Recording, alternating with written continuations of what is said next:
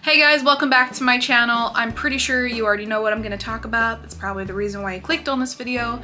I am going to show you what I got my kids for Christmas so far. I am not done Christmas shopping, but I have gotten a head start and I wanted to show you what I got already. I'm still in the process of figuring out what else I'll get them. I still need to go over everything I got and figure out, you know, who needs what. But I wanted to give you some gift ideas because I know that all these Black Friday sales are all popping up now all of a sudden. It's only the middle of November and they're already showing up. So just in case you need some ideas already going into Black Friday, one of my biggest tips I feel like is if you already kind of know what you're looking for your kids, definitely check out the prices right now before things go on sale, because I feel like oftentimes even if they go on sale, they may not actually be on sale. Does that make sense? I've actually come across sales where they were not cheaper than it was before. And so I feel like you have to like outsmart the system at this point. I do wish I had more of a cute Christmassy background for you, but like I said, it's the middle of November. I have not decorated for Christmas yet. And honestly, I'm not sure how choppy this video is gonna be. I hope it's not gonna be choppy at all, but in reality, I am currently filming this with all 3 of my kids at home. I am a stay-at-home mom of 3 kids and I'm currently pregnant. With that being said, I have them at home with me all the time, and so I don't have a lot of times where I can film uninterrupted. And with talking about this subject of what I got them for Christmas, obviously I'm gonna have to stop talking about it if they come show up. Right now they're playing outside, so that's why I'm trying to get this filmed for you guys. So bear with me. I'm going to try to keep this organized, and I'm gonna try to have prices out for you.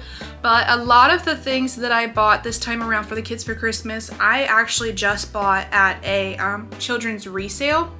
And so I didn't buy it at full price, and I'll go into that when I show you the items. So jumping right into it, I will start with my youngest son. He is 2, and honestly probably the easiest one to shop for right now. One thing that I just came across on the internet not too long ago that I had no idea existed was this RC, like this remote control tractor. And if you've been following my channel for a while, you would know that my boys are obsessed with tractors and stuff because, you know, their daddy does farm work.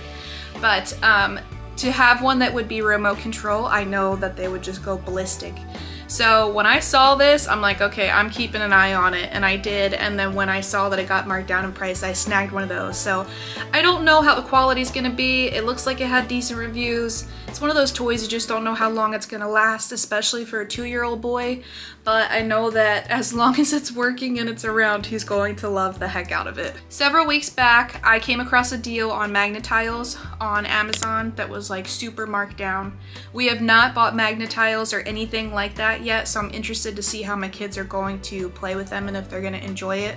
But so far I've heard everybody around me ranting and raving about them, and so I do think that my kids will probably love it as well. One thing that I'm hoping I can snag before Christmas is more magnet tiles, but I'm hoping to be able to get the road set because my son, well, both my sons love driving vehicles and cars and stuff, but my youngest son is obsessed with Hot Wheels and everything, and so I think that if I could just find those magnet tiles with the road set for a good price, he would go ballistic. Being able to create like a town and then also have the roadways that he can drive his vehicles on. So that's a gift that I'm most likely going to wrap and give to all 3 of them, I think. I knew at first that I was thinking I'd give it to my 2-year-old, but honestly, they're probably all going to love it. So the next thing that I got for my 2-year-old was this Stir and Sort food court game. It apparently comes with a lot of different colored plastic foods, and it comes with a little container and like a little tongs, and it has little recipe cards and stuff, and there's just many different ways you can play with this game. You can have them sorted just by color and put them in the color-coded container. It just looks like it has a lot of different ways you can play with it, and so I think that not only is my 2-year-old going to love it, but my 5-year-old is going to love it as well. The next thing that I grabbed for my 2-year-old was this hide-and-seek flip book. It is farm and tractor related, so I know he's gonna be obsessed with that, but aside from that, he just always loves the books where you can lift the flaps because you never know what you're gonna find under there. So thought this one was a really cute one to add to his little collection. So the last thing that I believe that I grabbed for my 2-year-old, which is also going to go to my 7-year-old, are a few Hot Wheels things. At this children's resale that I shopped not too long ago, they had a big Hot Wheels garage, and I've just always wanted to get one of those for my boys because they love playing with Hot Wheels and cars in general, but I know that it's a lot more fun when you have a garage or something you can drive and park your cars and all of that. I personally, when I was younger, loved Hot Wheels. I was super close with one of my cousins that was my age, and him and I used to just play Hot Wheels all the time. You know when you have an interest in something and it's just so exciting when your kids are interested in it? That's how I feel when it comes to the Hot Wheels, and like I'm loving that Xander loves Hot Wheels as much as he does. And I just think that with the big garage, and I also got a container of a ton of tracks, I think that both my 7-year-old and my 2-year-old are going to have fun being able to create a track and an obstacle course or whatever that can connect to the super garage and be able to play together. So to go along with that, at the resale I also grabbed this multi-level garage. It has like a little fueling station on the top and a couple places to park the cars. But I thought that this would be a good addition to whenever they build their tracks or a little town or something. So jumping into what I got my 5-year-old daughter, she is one that I feel like I definitely have to do a lot more shopping for. One thing that she's been wanting lately is a baby doll, but not just a baby doll, because she's got several baby dolls, but she wants one that is more real, she says. So when I was at the children's resale, I came across this Baby Alive doll. Apparently it even has like some food pouches, and you can just make this baby like its own little mixer drink or something, or a smoothie or something, and feed it to the baby. And this baby's supposed to wear diapers. I know I've heard some things about Baby Alive babies, but I don't know a whole lot about them. But what I was really excited about too was that I found a box of the Baby Alive diapers at the resale as well, and so it was a fraction of the price opposed to buying them brand new. Like, man, I'm already buying diapers for my own babies. It's hard for me to buy diapers for fake babies.